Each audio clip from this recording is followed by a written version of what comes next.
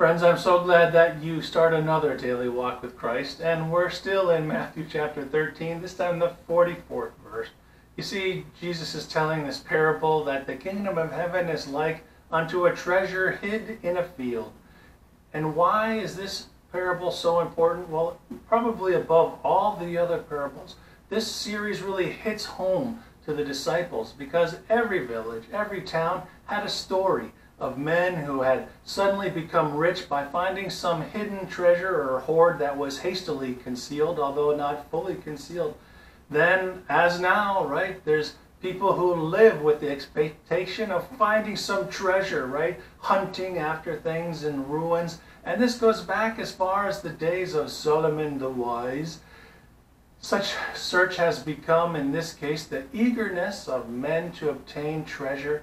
And it's fascinating the ordeal that they will endure to pursue such a thing. What an unduly directed source of and spending of energy.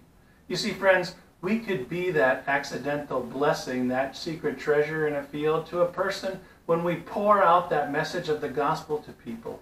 You see, the case that's described here of this man who is not having started in the pursuit of holiness or truth is brought by this seemingly accident of life, that is your influence in this time and place, a chance meeting, a word spoken in season, an example of holy living to the knowledge of the truth of our Jesus, to Christ himself, and who, finding in him peace and joy, above all earthly treasures, is convinced by your testimony to ready sacrifice his lower wealth in order to obtain higher.